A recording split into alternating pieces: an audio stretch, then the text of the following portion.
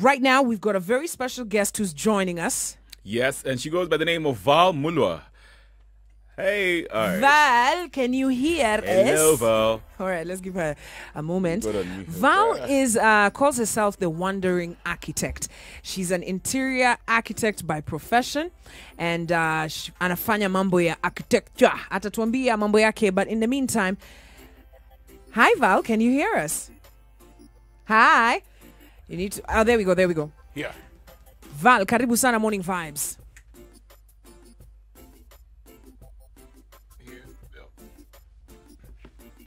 There you go.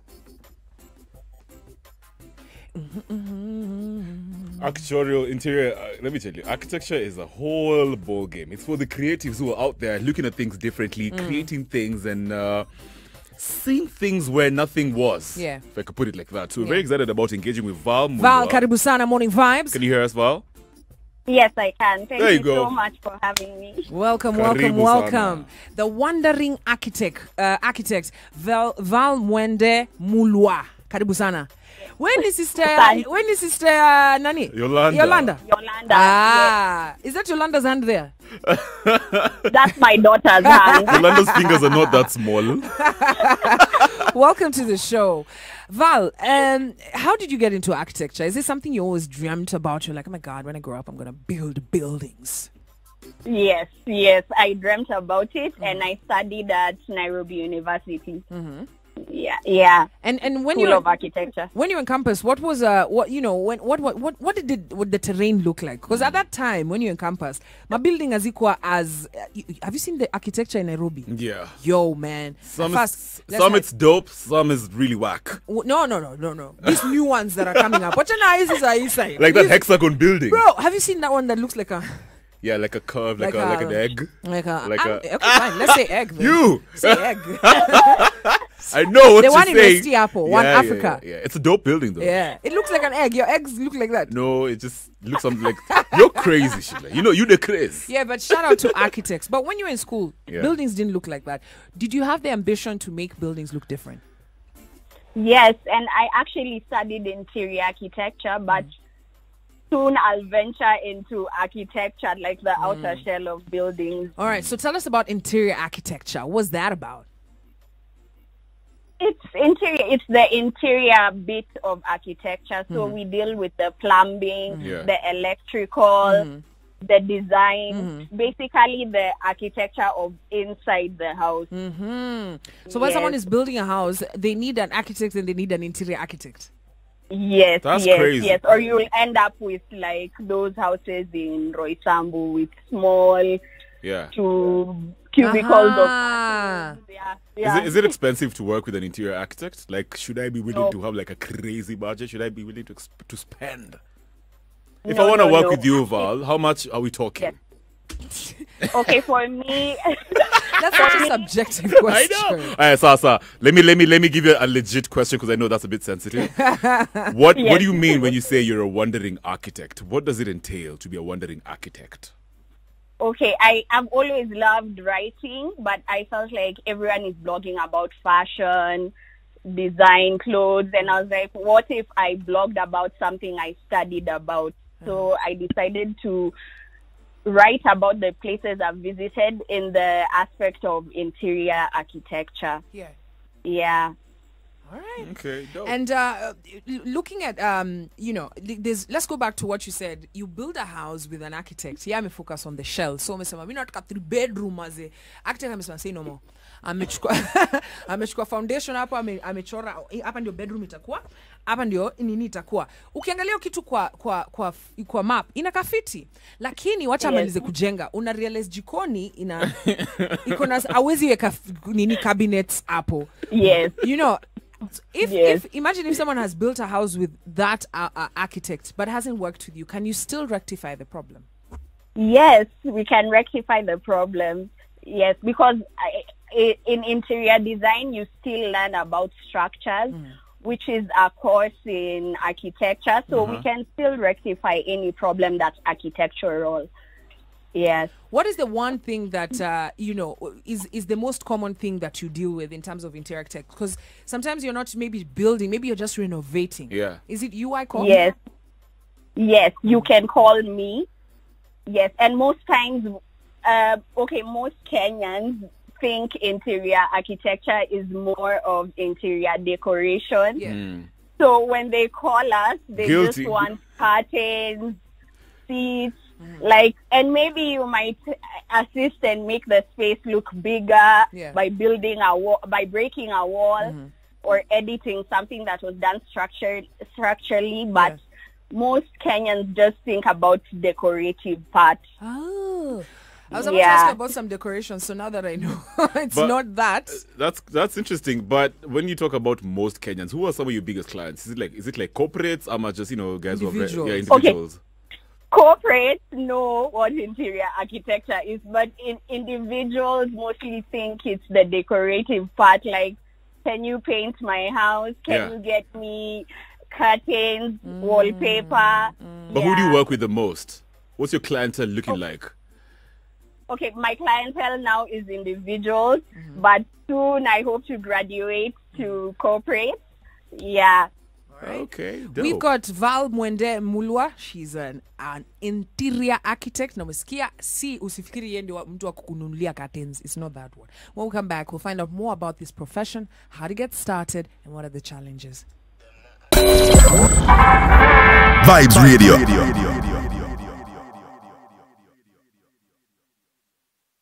Man, Val. Karibu sana Morning Vibes. Do you like unapenda etana? Unapenda reggae? Napenda reggae. Unapenda etana? Nampenda sana. Unapenda etana paka yani akiimba unaitana? Naitananga. That's her latest single with Vibes Cartel. Vibes Cartel and Etana there with Baby Yo. So ukitafuta unatafuta Baby Yo. But si lazima utafute Val, baki tu hapa Vibes Radio. Tutakupatia kila kitu. Unaweza request. Hata loan. Hata tunapatiana hata loan za biashara. Nipe loan. All right, so we are speaking with Val Mulwa. She's an interior architect by profession, and she calls herself the Wandering Architect. And so we're just trying to get to understand hii biashara. Kwa sababu sisi tulikuwa tunajua architect ni mtu anajenga nyumba pap. So atitena ni get wa ndani na nje. Hai, mimi nataka mwenye anatengeneza ndani. Anatengeneza kila kitu. But we've realized that. And you know, especially Kevin ukitembea kuna places hapa Kilimani, utaangalia nyumba yenye wa Chinese wamejenga. Not in a bad way. Wanajenganga vitu fiti pia. Lakini pia kuna zingine si fiti. Hazikuangi functional. Si functional. Choo ina face kitchen. Kuna kitchenette alafu kuna choo. Unajua Kiafrika kimila. So wrong. It's like alafu kuna hii ati bedroom iko hapa next to the sitting room. Unanielewa? Bedroom is a private huko. So all these things come into play when you're getting an interior architect, and these are some of the challenges. Let's talk about the business of interior architect. Salo Lianza, did you start as your own business or you started working with somebody else? Okay, first I interned at Image 360, and I learned so much. Nice. When I joined internship, I didn't know anything because in uni you're not taught how to use the softwares. You're not taught what you're going to experience once you leave school. It's just theoretical. So when I joined, oh my God, they taught me everything that I know, how to deal with clients, the steps you take when you get the client's job. How to use the softwares, how to market yourself. I learned so much. So Image 360 design, thank you. Wow. I like that you big up people that that helped you out, because a lot of people are saying, hiki tu mimi nilijianzishia nilienda shule whatever. But good stuff. As you're looking at getting into the business, I've just mentioned that scenario, like say you have Chinese people coming into the country building houses, but the key thing is that tradition plays a big part in building some of these things. If you go to Lamu, you're building a house, it will be very different from how you'll build that house in Kakamega. 100%. So do you when you're designing, are these some of the things that you come into contact with? Yes. So when I'm designing, for instance, I meet a client, I find out what they like, where they're from, because most times, like for example, if I'm doing a Swahili design, I'll first research about Swahili people, what they like, their history, so I can know how to design for this particular client. Yeah. So first you do research before you start designing. Then you meet with the client and you give them options, different options, so they can decide what is preferable to them. Because the client is always right in design, whether the design is awful or not. Yeah. You just give them advice, but they choose what they'd like. Is there something a client has told you to do, and you're just like, okay, sir, sir, this will not work? How do you politely say no? You know, you can't do it. You can't say no. Yeah. So you just give options in the sense of you give them advantages of the design you feel will be right for them. But if they still pick what they want, client is always right. Let me ask you something, Val. Yeah? I've got a cousin of mine. He's called Solo Architect, and he's amazing. He studied in Malaysia in America. You know, this architecture course. And he mentioned something to me that I feel like you need to probably champion also. He told me it's very hard in Kenya to establish yourself in that industry, simply because first of all, like your brand, it's probably going to take time, you know, before you become like a heavy hitter in your industry. Also, there's the fact that Kenyans kind of like they probably lean towards foreigners. Anasema this mzungu here anakaneza fanya kazi poa. He seems to be more creative, sorry to say this, than Val. Is that true? Yes, it's true. It's not a lie, and it's so hard. Like for me, I started my company, Lemark Interior Designers, in 2019, and I've still not grown, but I'm patient because I feel like every day is a learning opportunity. So even with the no's I get, I learn something from the no's. What about the foreigners aspect? Is it like heavy competition from them? Because I know there's heavy competition. There's heavy competition, true, but I feel like you have to be different. Like for me, I believe that if you offer value, someone will choose you as opposed to someone who's just doing the job for the cash. Yeah. So for me, there's so many times I've done jobs for clients and they've not paid me, and I didn't really make a big issue of it because I know I offered value, and I know one time at any point they'll remember what I had to offer. Yeah. And Val, there's something you said about value, right? You mentioned value. When you're going into this business of interior architecture, and at the end of the day, you're working with different people, because I can imagine at the scene, there's the people who are building, there's the architect, there's the different engineers. As a woman, how is that space? Because I know a lot of ladies, we shun some careers because maybe we think they're not spaces for women. How do you feel in that space? Whoa, yeah, that's true. At first, it was so nerve-wracking because everywhere I'd go, there'd be more men as opposed to women. But there's actually groups for architects, women in architecture, where they usually meet up and discuss the challenges, the advantages, and they support each other. And also for me, I at first I was scared because yes, this is a male-dominated career, but I was like, you know what, maybe as a woman, there's something I have to offer. The woman knows a home, how it's supposed to be. So there's something different I have to offer as opposed to a man. Yes, we can both coexist in the career, but maybe there's something I'll see that a man won't notice in the home. So for me, that's what makes me feel like it's okay as a woman. Yes, I can work with men and I will assist. All right, now let's come down to values. You started your own company, and you said that you know your value. What does Lemark? What value are you giving that other? What is Lemark giving that other people don't know? If I wanted Lemark to build my house, what's your USP? So for Lemark, you see, for when you're doing the design process, most companies, they want you to pay before you can show them, before they can show you what they have to offer. Right. At Lemark, we will show you what we can offer. We will give you details. We'll teach you what you need to know. Whether or not you'll pick us to do the design, we'll offer you value. We'll let you know this can't work, this will work.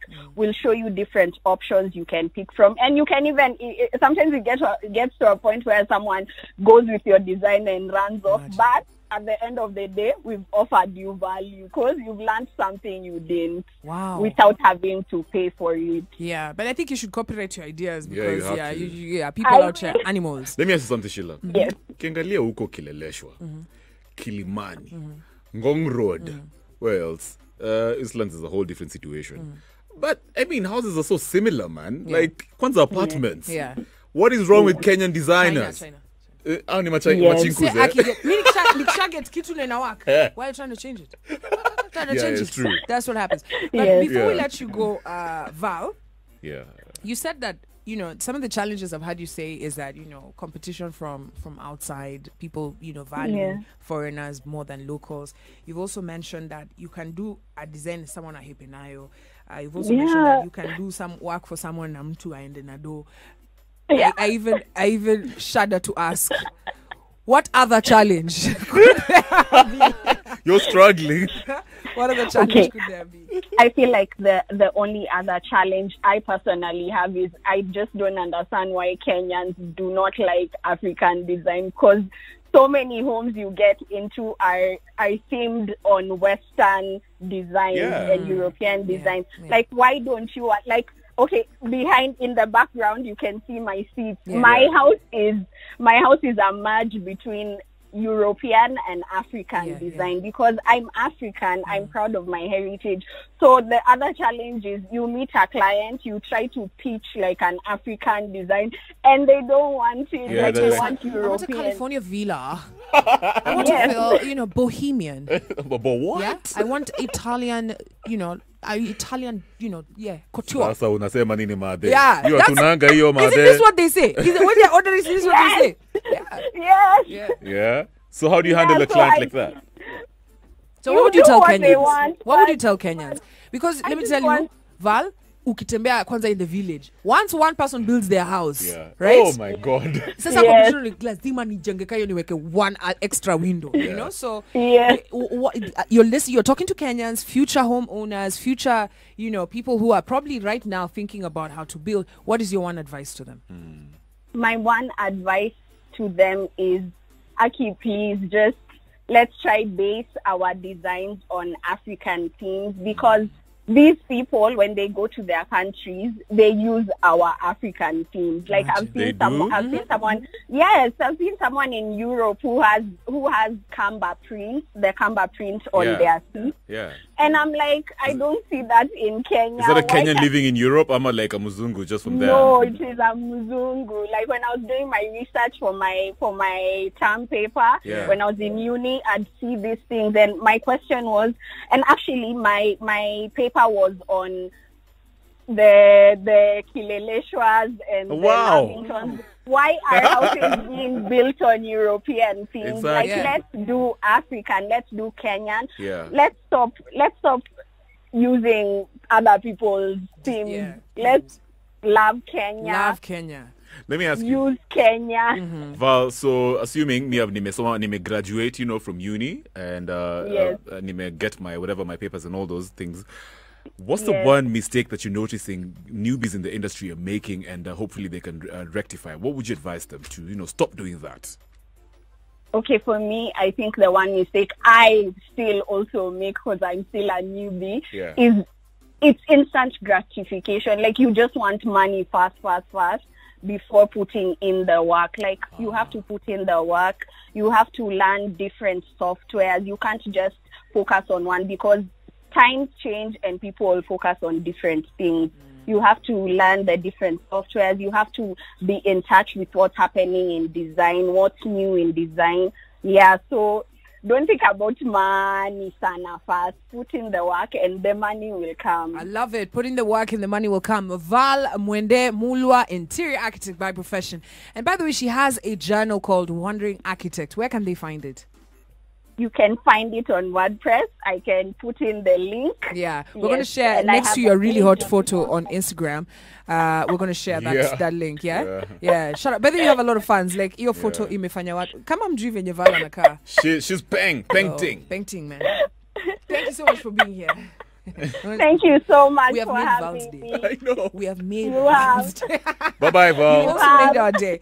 The segment is called On My Grind, and it happens every single weekday morning where we bring you somebody who's on their grind and they can share with you their challenges. Si lazima ujue kutoka watu wenye ati Bill Gates peke. Angalia Val, decide mazee nimetoka uni na nenda kujitengeneza vitu zangu. Na ndio sasa. Make sure you check out Wandering Architect, especially if you're wondering about being an architect. Yeah.